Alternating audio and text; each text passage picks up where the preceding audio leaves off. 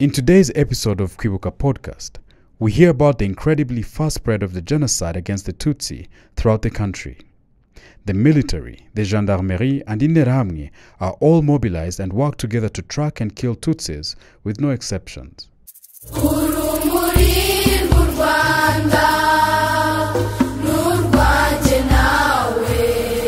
April 8, 1994. Genocide was spread throughout the country, the military and Interahamwe exterminating Tutsis. Soldiers of the Presidential Guard and the Interahamwe joined forces to kill the Tutsis who lived in Nyamirambo. On April 8, 1994, Interahamwe and soldiers killed Tutsis in Nyamirambo in various places where they had taken refuge, in particular at the Catholic parish of St. Charles Rwanga, the convent of the Josephite Brothers, and at the St. Andre College. On the same day, the Interahamwe began to massacre the Tutsis who had taken refuge at the Catholic parish of Ruhuha in Bugesera. The massacres in Taba commune in former Gitarama prefecture began on April 8, 1994. The Interahamwe installed roadblocks at various locations including Rwabashasha, Vuguri, Gisheshe, and around the Remera Hospital in Rukoma. Bizimana Silas, chairman of MRND in Taba commune, a very influential person, organized a meeting in Chidyamo Chinzovu and declared that Tutsis are the enemy, that they must be denounced. He continued the lie that the Tutsi had dug pits into which they were going to throw the bodies of all Hutus. Since April 8th, the Tutsis had been gradually brought to Chidyamo Chinzovu, which now bears the nickname CND, to be massacred there. Bizimana Silas was the head of the killers and coordinated massacres. It was he who designated who should die. Kill this one, save the other, and I will kill the other myself later. The killers came to the commune to wait for Bizimana's orders to go and kill. Many Tutsis came to take refuge at the commune, but found there were Interahamwe who were waiting for them and who had received instructions to bring them to Chidyamo Chinzovu to be massacred. Some of them had been designated to be killed, while others were to bury the bodies of the victims huddled in a long ditch. The weapons used to kill them were clubs, hoes, and guns. Burgomestre mobilized Jean Napoleon of Kamembe commune had Tutsis killed at the parish of Nhanga. In the old Kamembe commune, currently in Rusizi district, Tutsis were killed in the parish of Nhanga, in the Kamembe commune, and in the locality of Usekanga. From April 8th, the Tutsis began to take refuge in the parish of Nhanga because the massacres and the burning of the houses had started in Gitwa and Murambi. The Tutsis took refuge in the parish of Nhanga because they had become used to finding a safe refuge there, and that the mayor of Kamembe commune, mobilized Jean Napoleon, had declared that the Tutsis had to go take refuge in the parish and even sent police to protect them. But that was not what he wanted. He had wanted to know how many Tutsis they were, and to prevent them from fleeing to Zaire. Burgomestre mobilized Jean Napoleon and the parish priest of Nhanga, Girishuti Tade, organized a meeting with the leaders of Interahamwe of Kamembe commune and planned the extermination of the Tutsi. The day after, the Interahamwe attacked the Tutsis and killed them with grenades, clubs called Nambongano Yumnganzi, that's to say, merciless, machetes, sword, and other various weapons.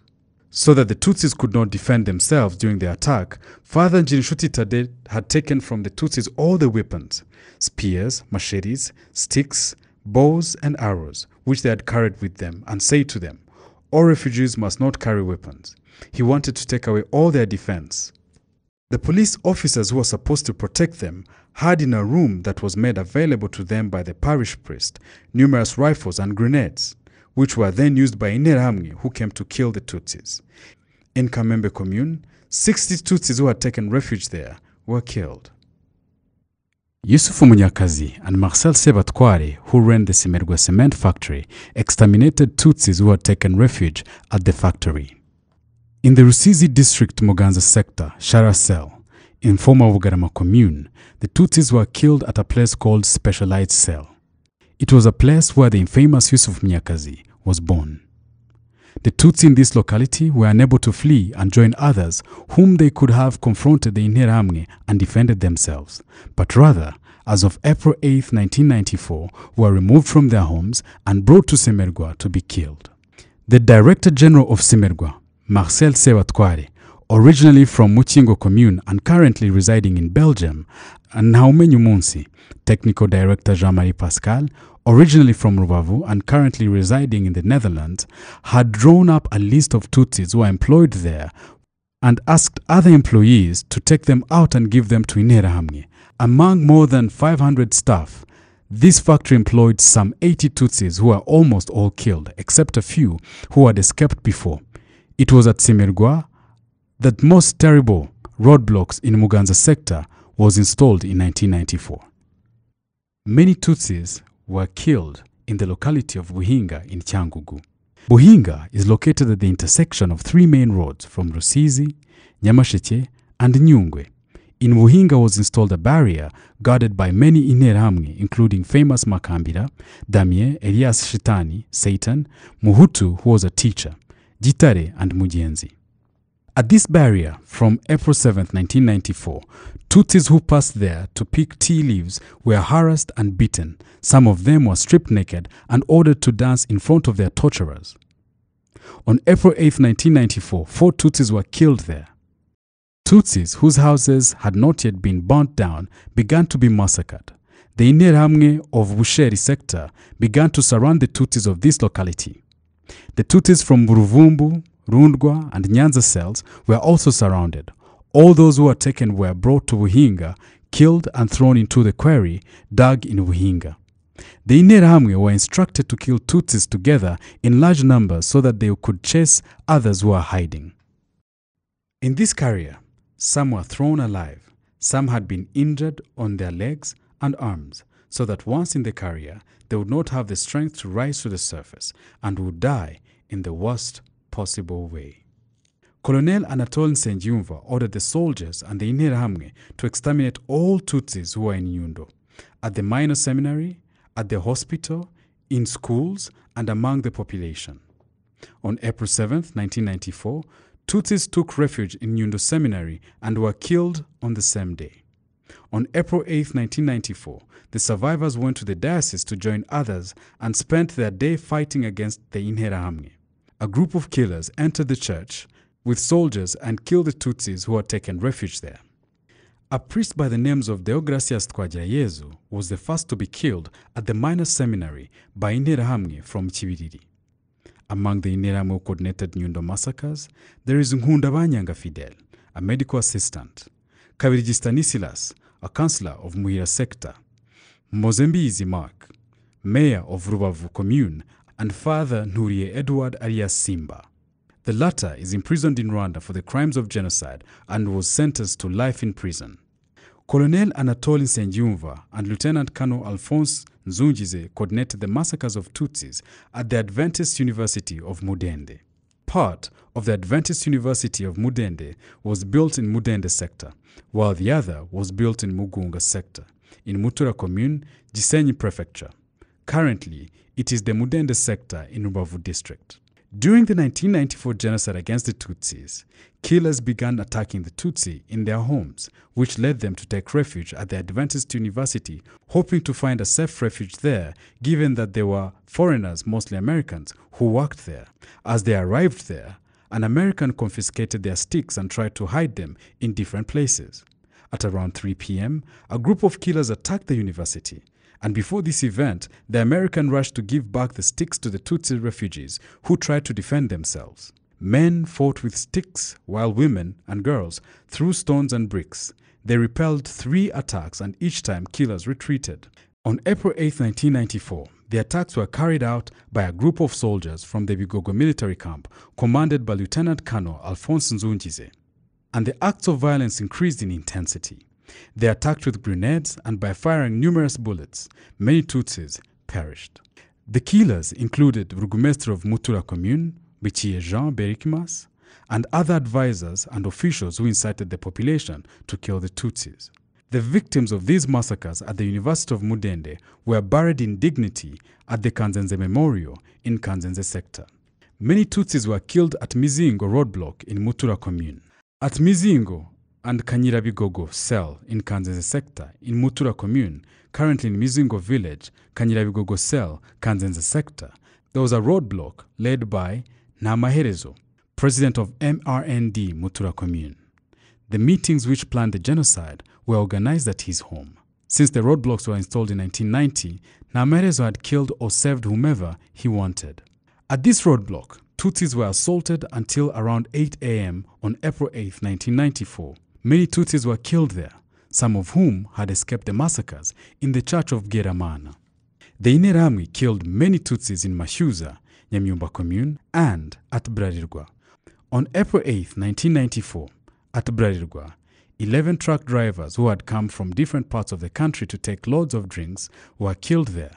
The Interahamwe took them out of small hotels where they were staying to bring them to Mashuza and kill them. The killers included Musafiri and Sibomana. The bodies of the victims were buried with dignity at Kanzenze Memorial.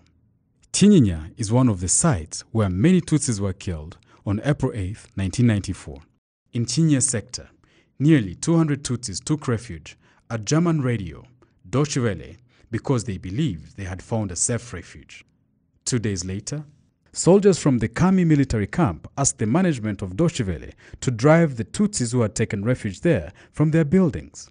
The Germans were evacuated and left the guard of their building to the employee named Uwimfura Calixte. After the Germans left by plane, this employee quickly called other Interahamwe from Tinyinya to help him kill the many Tutsis who had taken refuge there. They killed them all, and only 3 survived. In Tinyinya, before the start of the genocide, there were 2 renowned Interahamwe, Uwimfura, who had the Tutsis killed at Deutsche Welle Radio, and Chief Warrant Officer Nzirimwabagabo, who was the instructor of Interahamwe. Nzirimwabagabo once went to a bar and made his dog test his beer before sharing it with a Tutsi. When the latter refused to drink it, he was beaten to the point that his ribs were broken and became handicapped. Communal police are among those who killed many Tutsis in Tinyinya. So far, the Tutsis who were killed and buried at the memorial are 441, but others, apparently 77, are missing. At Gatonde, Mugunga sector in Ruhengeri prefecture, Tutsis were thrown in Mukungwa River. The Tutsis who lived in Mugunga, in the former Gatonde commune near Ndusu, were thrown into the Mukungwa River at the place called Bucheri, near the Vunga shopping center and market. Bucheri is a bridge over the Mukungwa River which connects sectors of Shira, Nyabihu, and Mugunga, Gachenye. From April 8th until April 22nd, 1994, Tutsis were gathered, tied up, and thrown into the Mukungwa River. Their torturers told them that they were sending them to Arusha for peace negotiations. Those who were going to die were gathered on the bridge connecting the Gatonde and Dusu communes. Among those responsible for the massacres, there is Councillor Nsanzobukire Ernest, Burgomestre Nzeyimana Jean Bosco, who directed the MRND in Dusu commune, Nizeyimana Gaspar Elias Kaguta, the Assistant Prefect Nsanzimana Dismas, the Prefect of Ruhengeri Nsanzumugisha Bazil, and Farabaruka, who was a prison guard. Nzigiranyirazo Prote at the head of those who exterminated the Tutsis of Kesho, Muhanda sector in Ngororero commune. On the hills of Kesho, called Rubaya, there are tea plantations and a tea factory. It was in the former Gaseche commune where the Tutsi Bagogwe, near Mount Bigogwe at the ends of Ngororero district, defended themselves with stones, spears, until they were killed on April 8, 1994, by the military armed with firearms. Zigiranyirazo Prote, the brother of Agathe Kanziga, the wife of President Habyarimana. The Burgomestre of Gaseche commune was Wahande Inyas, and Jaribu Anastas, director of Rubaya Tea Factory, coordinated the massacres in this region. Since April 8, 1994, the massacres had spread throughout the country. In Rugwanguwa, in Murambi sector, more than 500 Tutsis were killed by Interahamwe and their neighbors. The killers were led by Councillor Bizimungu Jean, who rounded up the Tutsis and burned them alive. In Chiziguro, in Rukungu, currently in the Temga cell, Chiziguro sector, in just 2 hours, almost all the Tutsis who lived there had been killed. They were killed by the Interahamwe of Bishenyi and Rukungu, led by Gakwere Alois and Mugunga Manase and other militias from Rugararama, and others still sent by Byansi Valence. On the same day, Tutsis were killed in Kaje, Gwamitereri cell, Murambi sector, in the center of Rugwiro, where Tutsis were gathered under the pretext of protecting them, when in reality, they wanted to kill them together. The massacres were planned by Gatete Jean-Baptiste and councillor Ngubana Jerome. Gatete Jean-Baptiste, the former burgomaster of Mulambi commune, was condemned by the ICTR to 40 years in prison. He had been condemned in first instance to life imprisonment. Tutsis were killed at the orphanage in Gatyanyesel, Chiramuruzi sector. Many Tutsis had taken refuge in this orphanage, believing they were escaping death, but they were decimated, and some of them were brought to Kiziguro Church to be massacred. Among the organizers of the massacres was Gatete Jean-Baptiste, who traveled in his car to incite Hutus to kill Tutsis, Councillor Munyabuhoro Pierre Claver, and other Interahamwe who were escorting him and who were led by police officers Rusagara and Deo Niyonzima. On April 8, 1994, Tutsis who had taken refuge at Mata Tea Factory in Nyaruguru region were massacred just like those who had taken refuge on Nyawera Hill, Mwiri sector, Kayonza district. The same day, nearly 5,000 Tutsis who had taken refuge in the Adventist Church of Chambara, just like those who had taken refuge in Shira Hospital in Rwengeri Prefecture, currently in Nyabihu district. Also on the same day, the massacres of Tutsis began in Rutsiro commune in Chibuye Prefecture.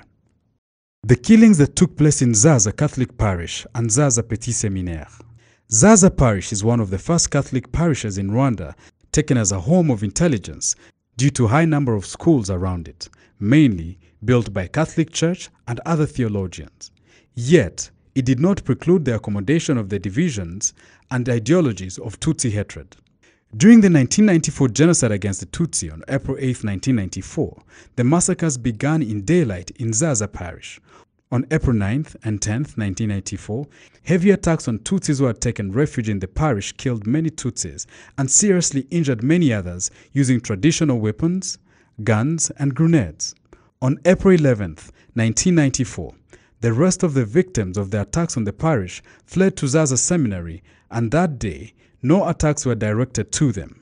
On April 12th and 13th, 1994, Interahamwe entered the seminary and killed the refugees, dumping their bodies in the school's water tank. On April 19th, 1994, those who had taken refuge at the health center were taken from the hospital to be killed outside. These were the key dates on which the massacres of many Tutsis who had fled to the parish, the seminary, and the health center took place. Others were killed in rural areas in various locations where they were seeking refuge. On April 27th and 28th, 1994, the Inkotanyi were able to rescue those who were hiding in the bushes and elsewhere. It was on May 2nd, 1994, when the Inkotanyi forces took them to Kabarondo to protect them, treat their wounds, comfort them, and bring them back to normal life.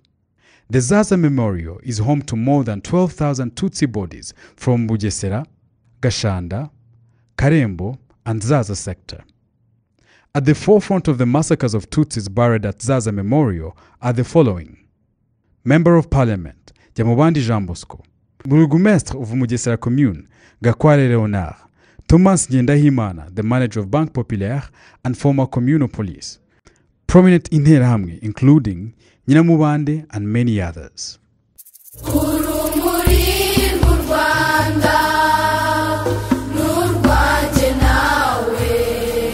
Thank you for listening to another episode of Kwibuka Podcast. As always, make sure you leave us a review, sharing what you like about the podcast, and share with others who would be interested in listening.